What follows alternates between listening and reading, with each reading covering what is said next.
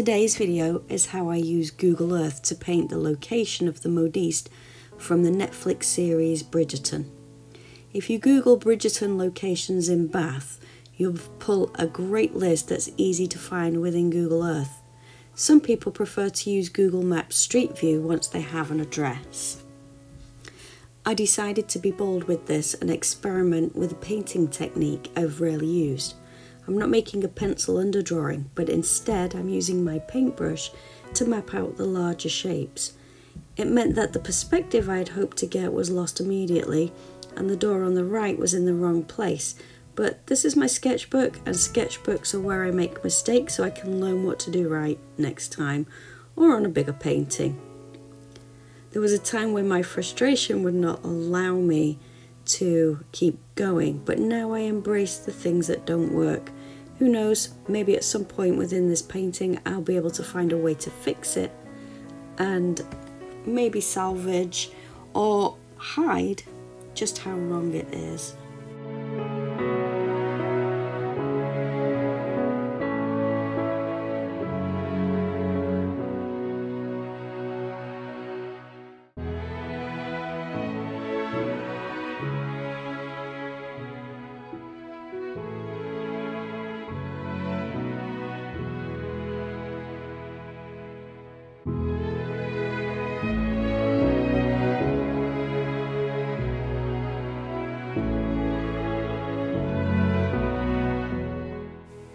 I want to make a space for where my windows are going to be. I want to include that in where I'm mapping out my final drawing here. And so what I'm doing is I'm cleaning my brush and drying it slightly on my rag, and then I'm using it to lift some of the paint out and just to lighten the area. And so I'll end up with a lighter shade in the blocks that will later on become the windows.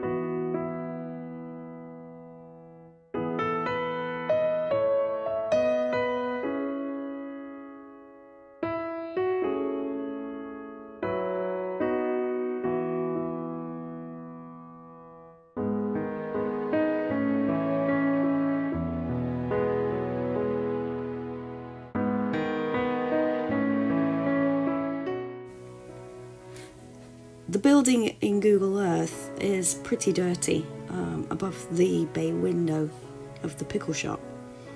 And to show the brickwork, I decided to use a technique called charging in. Now, typically charging in is done wet on wet, which is where you wet your paper first and drop your paint in and then drop your second colour in. But because I'm sketching this out, as you can see here, I'm using wet paint on dry paper, and that's called wet into dry. Now, the charging in technique that I mentioned is where you take a second colour and drop it into the wet paint, which you will see in a moment or two. The idea is you allow the paint to move in the water and mingle and mix in any way that it likes, and you end up with a really interesting mix of paint on your page. Here you can see the second colour going in. See how it moves? Kind of just leave it alone and let it move around, and you can end up with some really pretty stuff that you didn't anticipate. If you really want the pigments to travel, the wetter the paper or your brush, the more water in there, the further it will flow. But for my purposes, the wet in dry works perfectly well. And here you can see I'm adding a third colour right there, and it just adds a little bit of variation and a bit of depth. In fact, I was quite happy with the way this area actually turned out.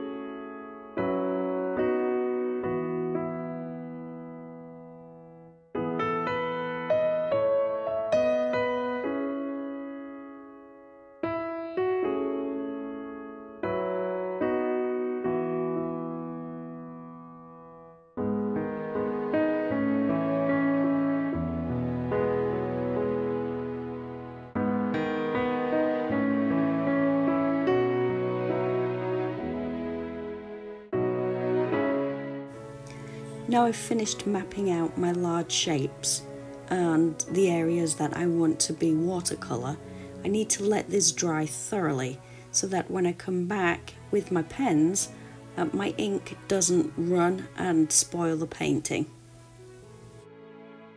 I'm going to be using a collection of fountain brush pens and fountain pens and I believe a gel pen at some point, and I'm using them depending on the colour.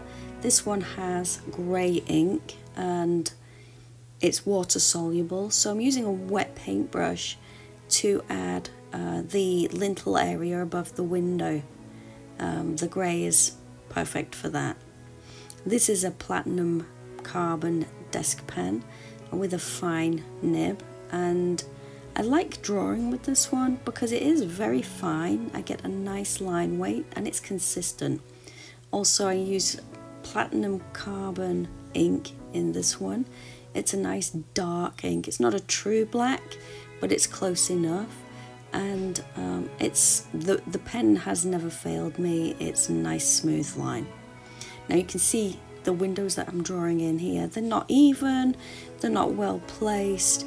They're just a suggestion of windows, and that's because I really don't want this to be a feature. The paint itself has dried very pleasingly, and I don't want to overstate the windows. They're not the star of the show, but I just need to show that they're there, and I feel like these naive boxes do that perfectly well. When I add colour later on, they will read like windows, and I was quite happy with that.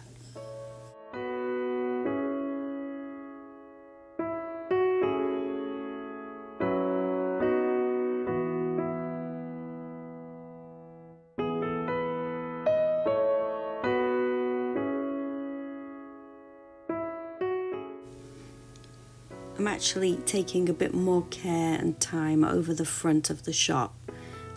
The proportions are off and the perspective is off, but I don't let that stop me taking care to still try and suggest an eye level and a little perspective.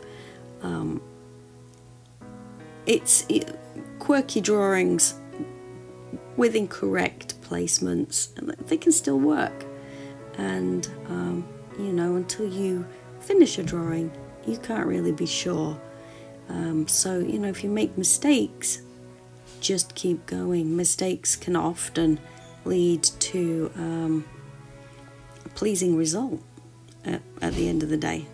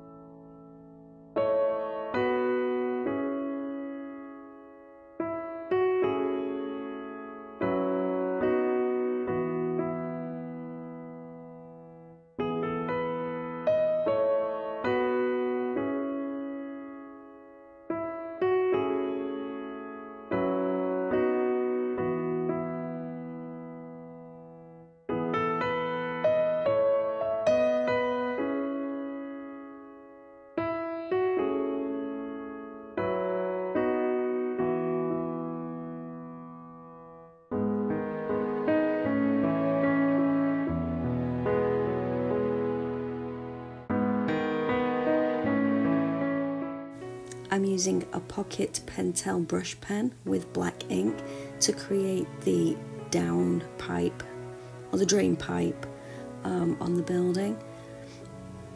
I usually go straight to very dark rather than layering, particularly in a sketchbook. So for that purpose, straight to ink works very well.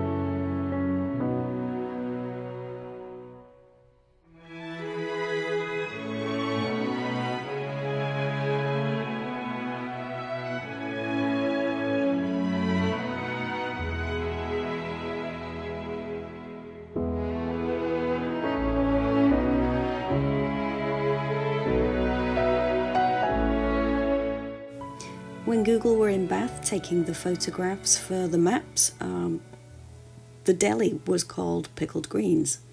Obviously we know it as the Modiste, but I felt like I really wanted to record it as it is in everyday life. If I want to, and I might, go back and paint some of the buildings as they're seen in the Bridgerton series. I'll use a different set of photographs, and we'll see. I mean, this was fun, and I might do a few more, but we'll, you know, there's so many ways to approach these things. It's fun.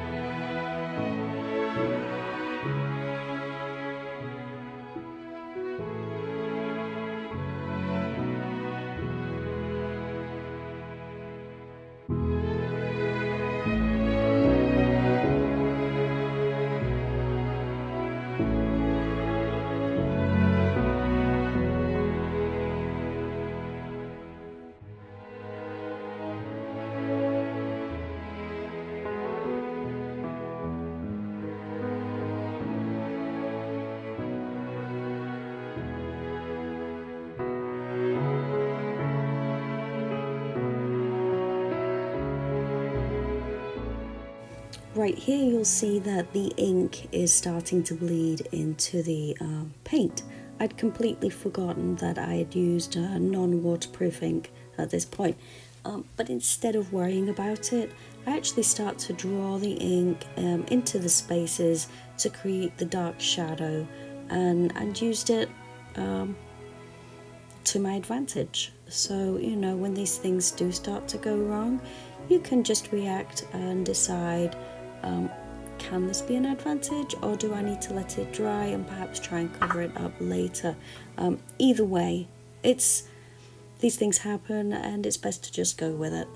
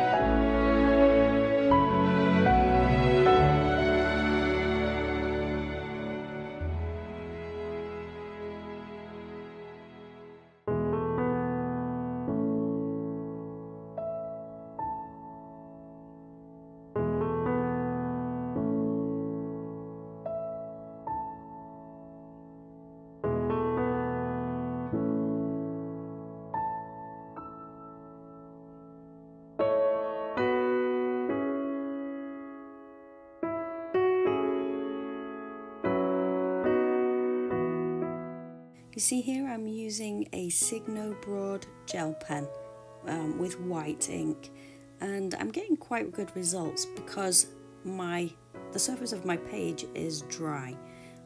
If it was damp, the ink would just soak right in, and that's why so many people struggle with these gel pens. You have to have a very dry surface. This pen here, this is a Kuresake brush pen. It's got grey, I'm going to say Oyster Grey Mont Blanc ink in there, and it's water soluble. So I can use it to add some shadow and some low lights to the windows, and I can also take a paintbrush and just drag some of the ink out for shadows, or to thin it out a little bit if I feel the ink is a little heavy and not quite what I was aiming for.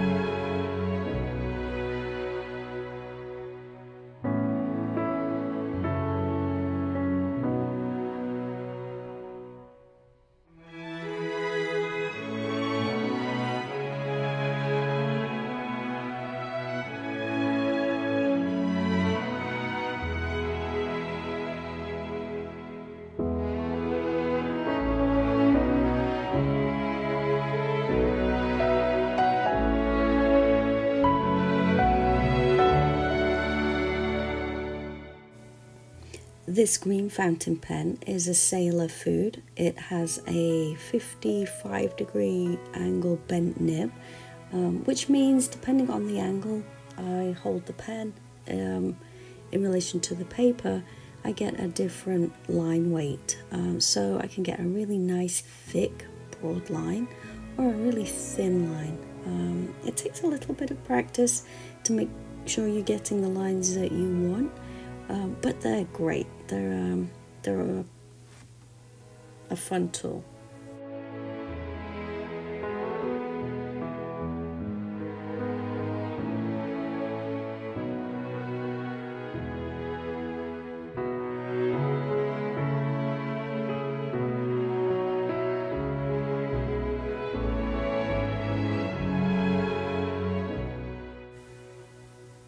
All I have left to do now is make a few notations on my sketch. You don't have to do this, but I like to do this. I paint a lot, and I have a lot of different sketchbooks, and sometimes I just need a little reminder. If you stuck with me this long, thank you very much for watching. It's appreciated. You might consider hitting the thumbs up or the thumbs down and subscribing, and that way you'll see anything else I put out. Thanks.